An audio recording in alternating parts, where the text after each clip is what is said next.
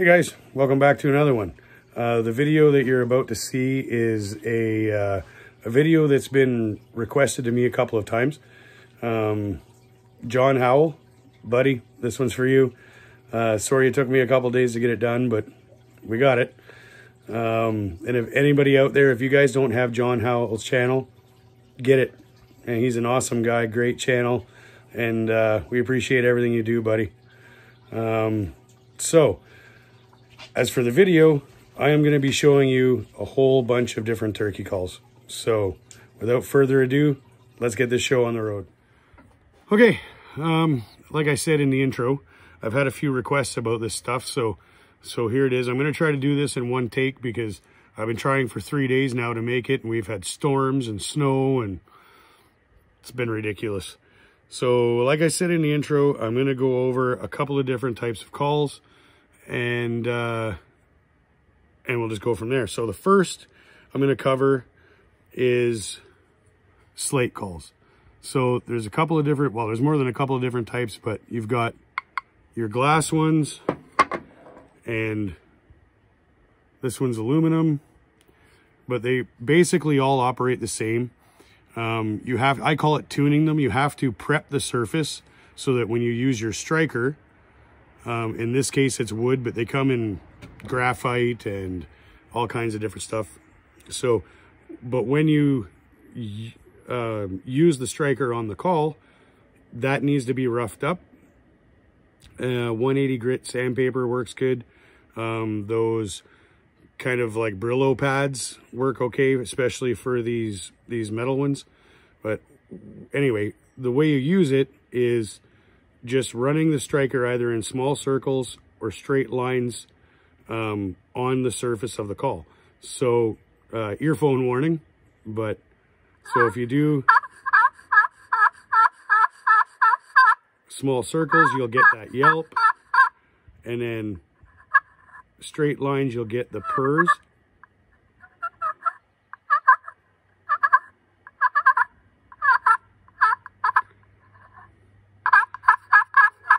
Okay, so you get the idea. The glass slate calls or pot calls, whatever you want to call them.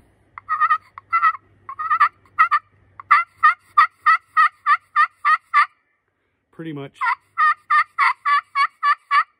they just give you different tones and raspiness. Okay, so that's the first style that I wanted to talk about. Second style is these push button type calls. Now, they've got spots on there so that you can put a string through it. Let's see if I can get that. There you go. And then they've usually got grooves on it so that you can attach it to your leg or your gun or whatever. And these ones are really simple to operate. Really good for a beginner because you really just push the plunger.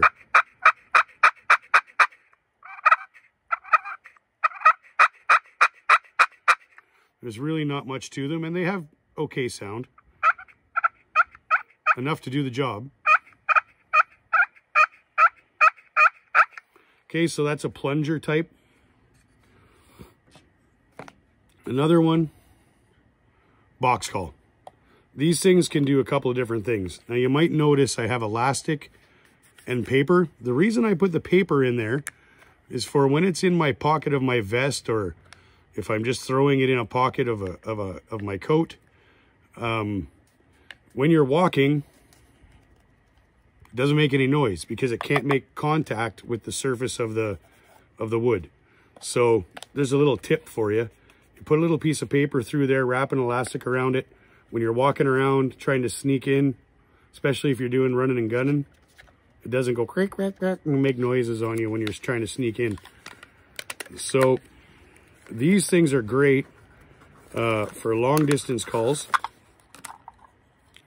And the way they operate is, so that you've got a sound chamber, paddle on the top, and those edges create the friction.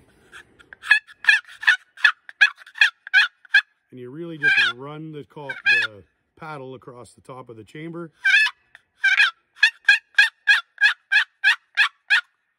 So creating the call. And of course, the harder you go, sorry about your ears, guys, the louder it is. It's great. It's a great call for first thing in the morning if you've got a really, really windy day, or you're driving around running and gunning and you want to try to locate a bird. Really great call for that. They'll pump out a lot of sound and cut through that wind. So, and then the other kind of cool thing about it is, and I'll see if I can get this to work properly, but you wrap that elastic back around there, and if you shake this call, oops, sorry, wrong end.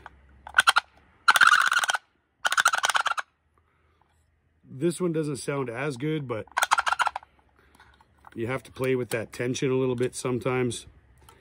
But you can actually use it as a gobble call. This one, not so much. I think on this design, the paddle is just a little bit too deep, but it will work on some of them. So if you've got one of these, give it a try when you're at home, because it can double as a gobble call. So that one made a little bit of a liar out of me, but it's okay. It will work. So the next one I want to show you is, I just brought this one out because it's kind of just a cool thing to me. This is a homemade wooden pot call. It was made for me. A gentleman I used to work with, his son made it and gave it to his dad to give to me. And he called it the Squawk Box. And he made it out of maple. But this one operates the same way as the pot calls or slate calls. You just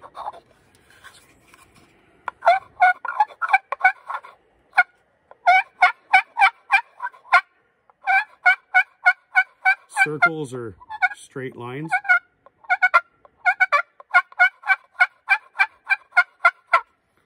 Okay, I wanted to show you that one because you do it yourself, guys. You can make these styles of calls at home, right? Same as the box call.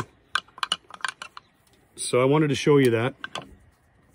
And then of course, I wanted to do this in one take and I forgot to bring a call with me. So I'm going to go get that and then I'll be right back. Okay. You guys watch my videos, my longtime viewers know I usually forget something. So the next one I want to run through is the diaphragm call.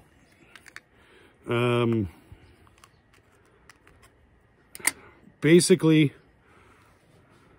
it goes in your mouth and you'll notice that there's kind of two sides, and you want to put the side that has the little bump up in the roof of your mouth. These are tricky to get onto, but once you get it, by far, as far as I'm concerned, in most situations, not all, but these are my go-to calls. I'll start off first thing in the morning with like a slate call or a pot call. Just soft tree yelps and clucks. And then once I know a bird is coming in, I always switch to this because you don't make any movement. You're as still as you can possibly be. And that's essential for hunting turkeys because their eyesight is incredible. So these are probably by far the most popular call. I know a lot of guys like the pot calls, and so do I. But for not having to move at all, these are the way to go. So there's a couple things with these calls though. When you first get them, you might have to, you'll see that there's that inner ring and then there's the material, kind of an outer ring there. You may have to trim that down a little bit to fit your palate, because most guys, most men and women, the first time you put one of these in your face, you're gonna gag. Okay, it's just the way it is. So, but you can trim that material down just a little bit and go just a little bit at a time, because you can take too much off. So just be careful with it, but you can trim that material down on the edge there to make it fit your palate better, so you don't feel that that urge to throw up. And just take your time with it. It takes practice, but once you get onto it, you're gonna like it. So basically you put it in, it goes on the root, you use your tongue to push it up onto the roof of your mouth.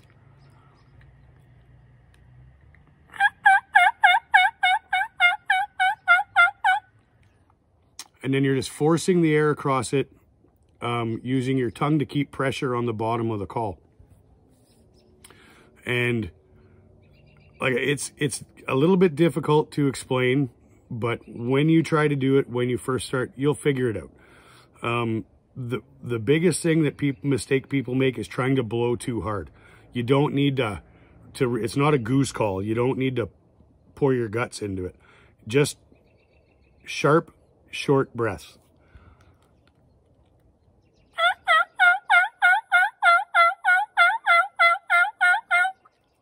And you're going to force the air between the top of your tongue and the bottom of the caul. Okay? So when you get good with these things, and it does take practice, so what I used to do is on my way to work, on my way home from work, if I was out driving to go scouting, putting the garbage out, fire one of these things in.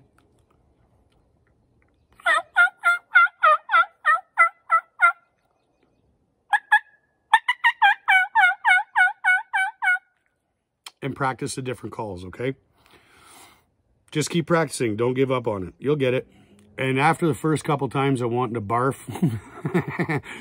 you get used to it, and it's not so bad. And like here in Ontario, you used to have to take a turkey hunter safety course. They don't do it anymore, but we had to when I first started. So the instructor there said, buy 2. Because there's a good chance you might swallow it, and you'll have to wait a couple of days to get it back so you can use it again, right? So anyway, that's the diaphragm call.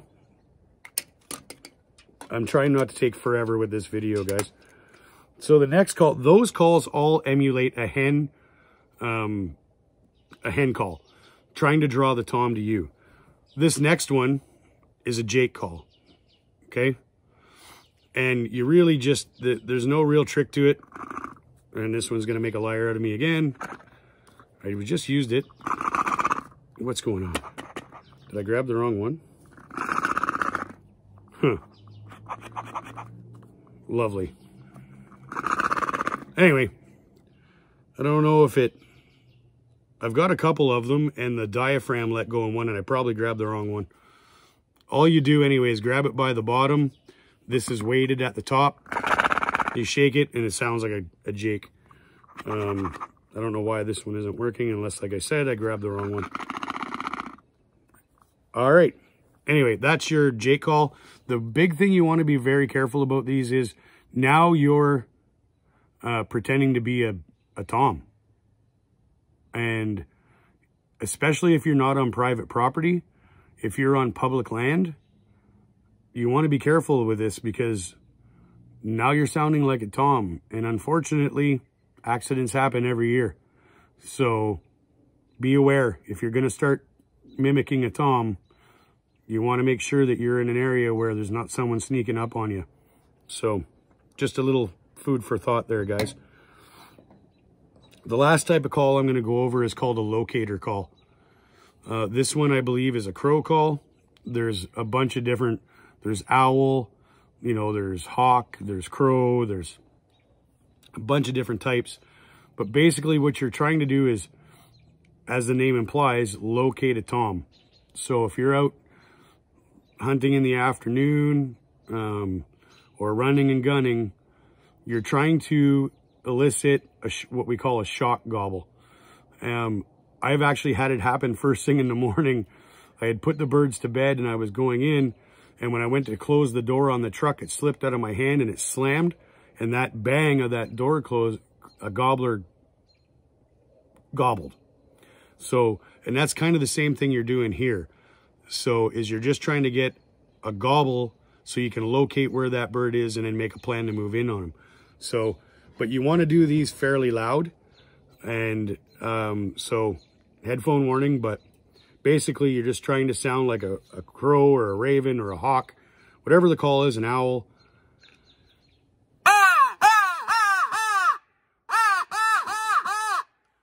And you do it loud and sharp like that, and sometimes that gobble will do a shock gobble.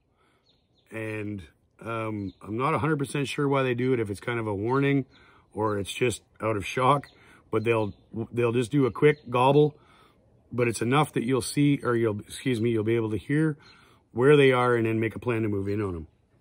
So thanks for sticking around. Sorry that Jake call didn't work. I don't know why.